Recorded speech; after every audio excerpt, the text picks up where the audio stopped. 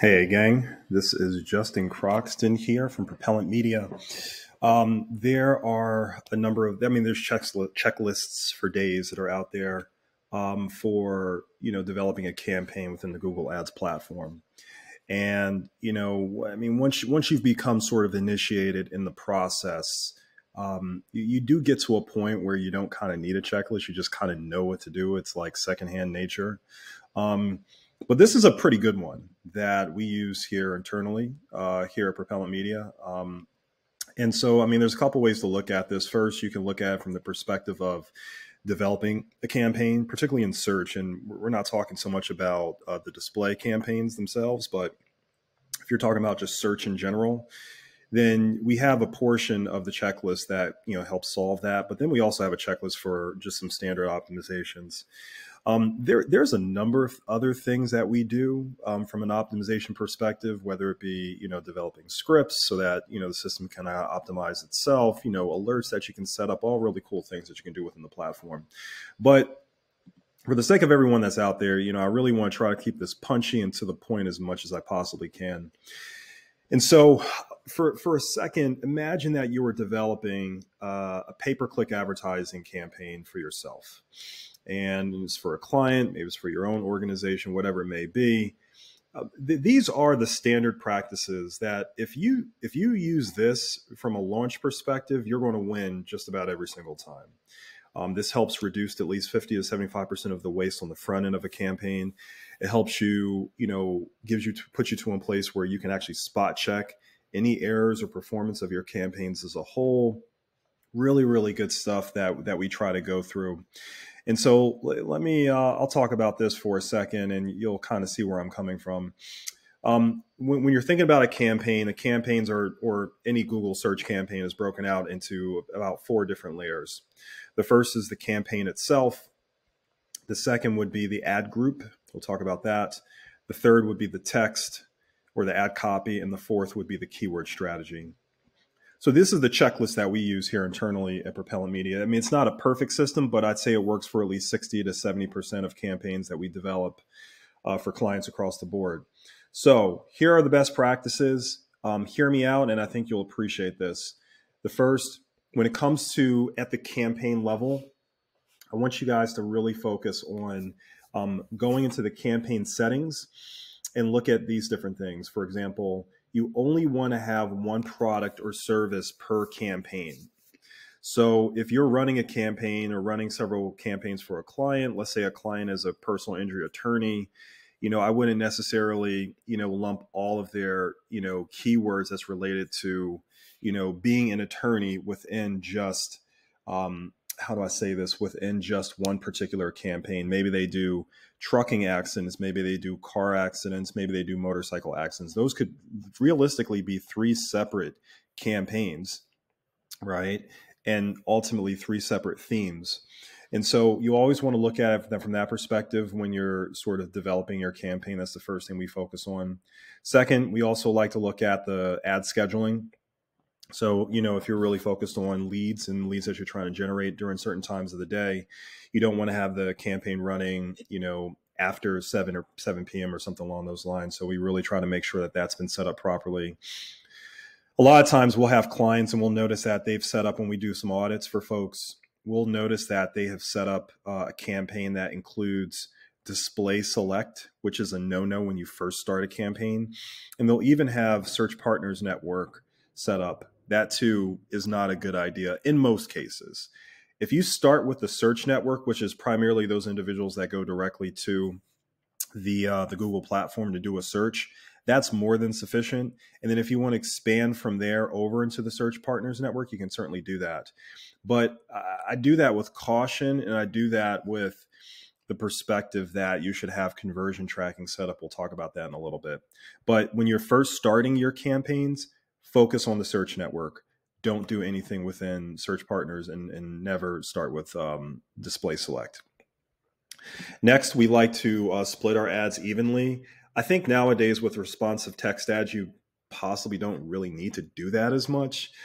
So if you have 2 or 3 responsive ads, then maybe that does make sense. But it's still a nice thing to do in certain instances. So if you want to do it, you certainly can. It's not going to hurt, but it can certainly provide you with some good intelligence if you are split testing several different ads, ad copy, if you will. Location targeting. This is a big one.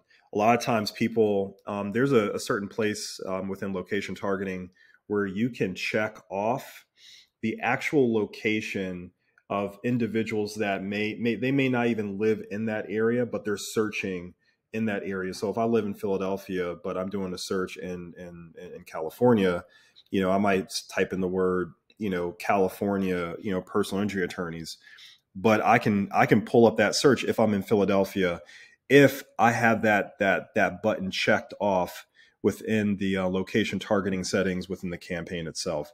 You only want to reach people who are in that location.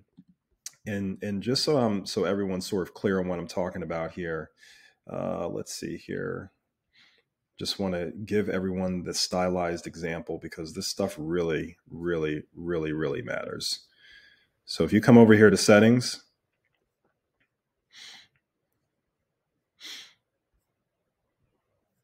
come on, there we go. If you come over here to settings, and then you scroll down to this guy right here, presence. You want to only target people in or regularly in your targeted locations. You don't want to target people who express an interest in your targeted location. That's usually a recommendation, even for individuals that are targeting folks all around the United States. It just really helps with the waste. We've noticed that across the board. We highly, highly suggest that. Next, your bid strategy. Usually starting off, we do make it a max cost per click bid. We usually range it anywhere from 10 to 15, $20, depending on the competition within the market.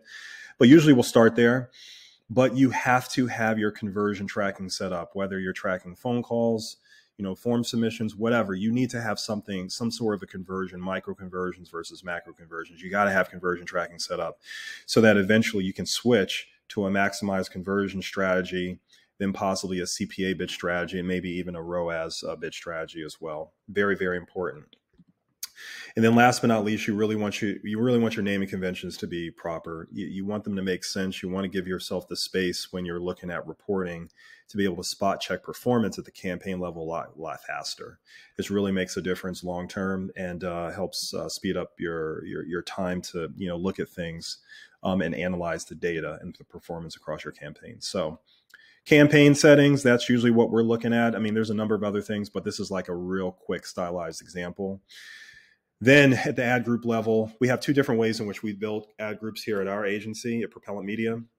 The first are what we call SKAGs. Those are single keyword ad groups.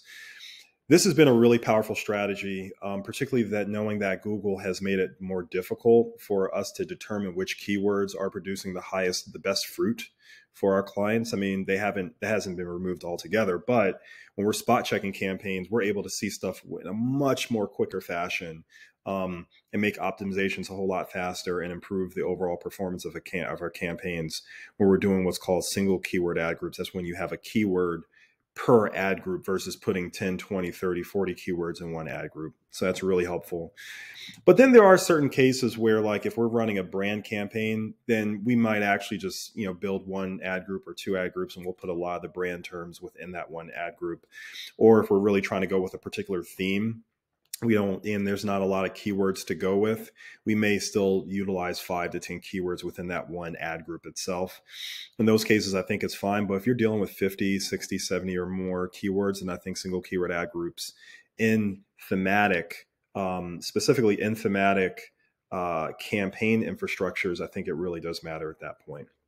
So now that you've gone through your campaign settings and your ad group development, then you're able to put your responsive text ads within your ad groups effectively. So responsive text ads, usually we would do 3 to 4 extended text ads, but by the time folks have listened to this, the extended text ads are probably going to be removed. And so I'm just going to delete this altogether. And then in this case, you can focus on 1 to 2 responsive text ads per ad group. Sometimes we'll use what's called keyword insertion as well. That kind of helps with click-through rates from time to time. We do like to utilize that. For those who don't know responsive ads are where you are given the opportunity to insert 15 headlines for descriptions. And, the Google system will just find the permutations that's going to, perform the best for you. We typically recommend at least 10 headlines and that you fill out all 4 description lines with some great variation, some call to actions, some responsive text ads that includes the keywords that you're going after. Really makes a difference from a performance standpoint. Some of the other things that we have in our checklist, we'll look at all of the extensions that we can utilize. We'll look at the call extensions. We'll look at call outs, image extensions, if that feature has been turned on within your Google Ads account, structured snippets, site links, location extensions.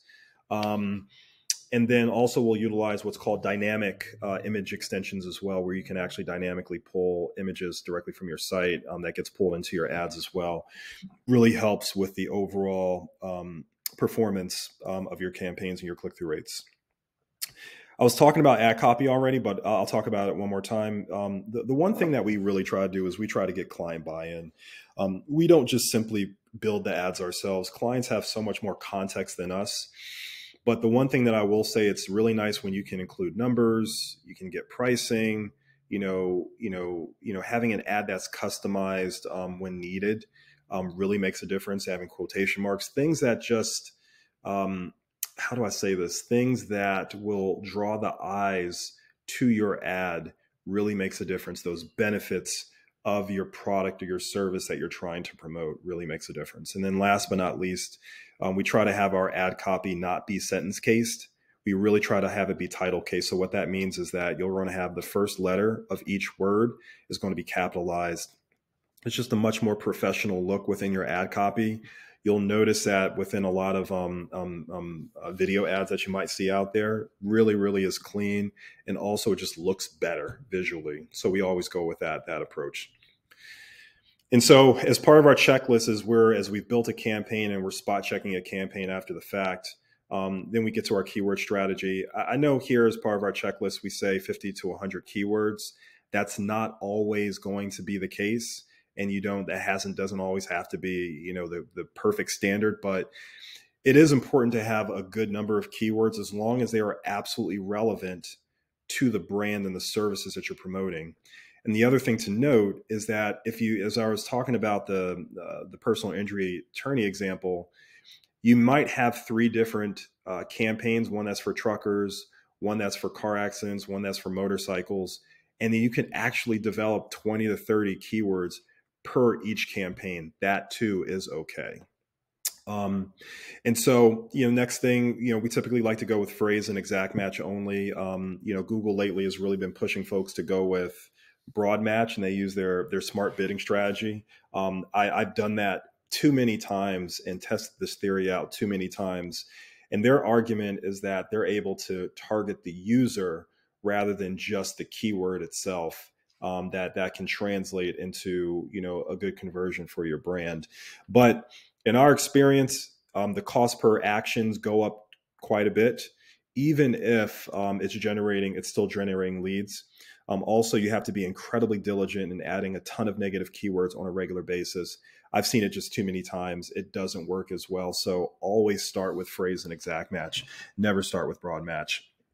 If you're implementing a cost per click bid strategy, I said big, bid strategy, initially always bid exact match 50 cents higher than your phrase match to start with. It's just a standard practice. We like to go with that approach typically.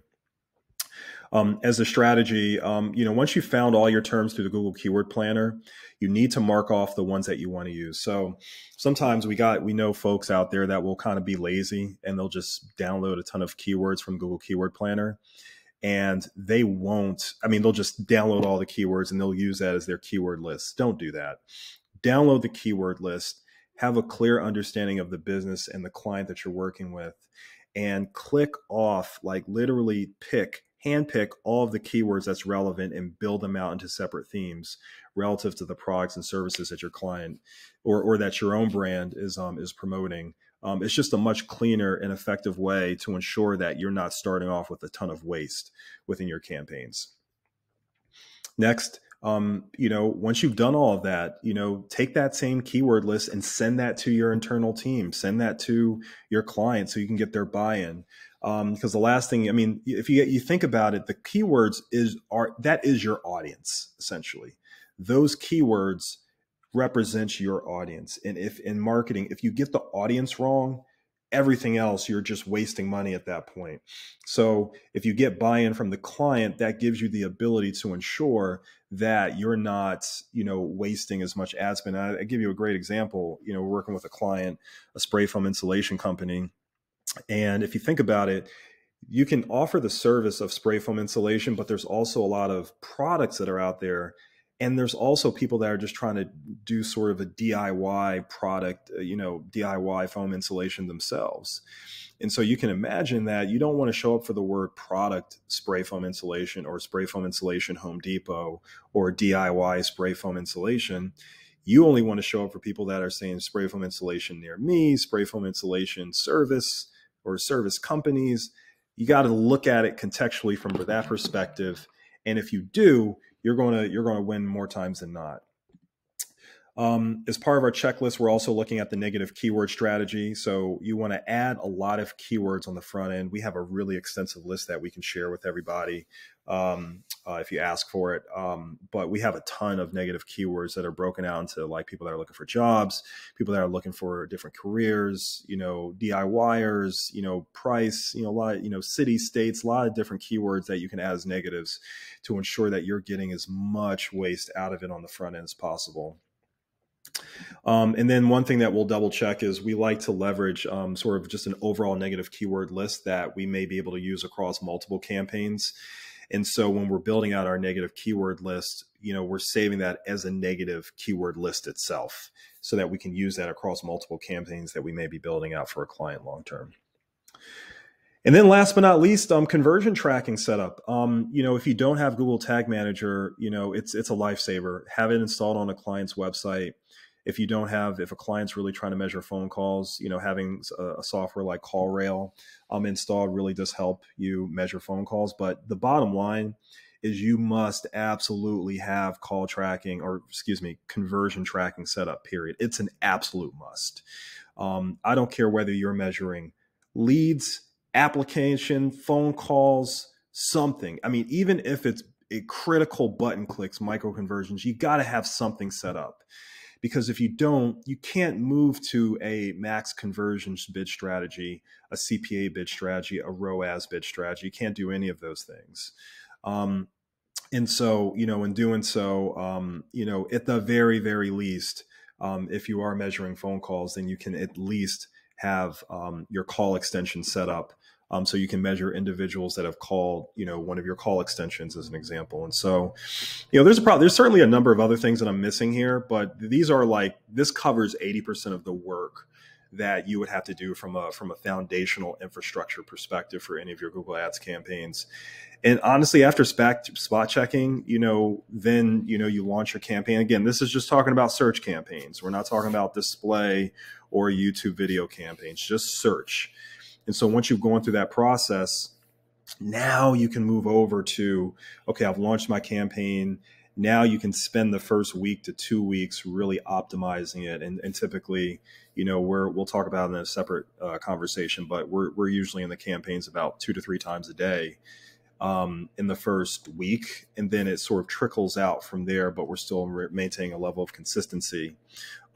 Because sometimes clients will want to build out new campaigns. We want to make certain that certain campaigns aren't competing against each other.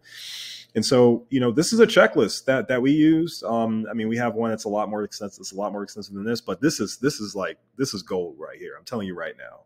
So I hope this was helpful, everyone. Thanks for taking the time. Greatly appreciate it. And I'm sure I'll talk to you all soon.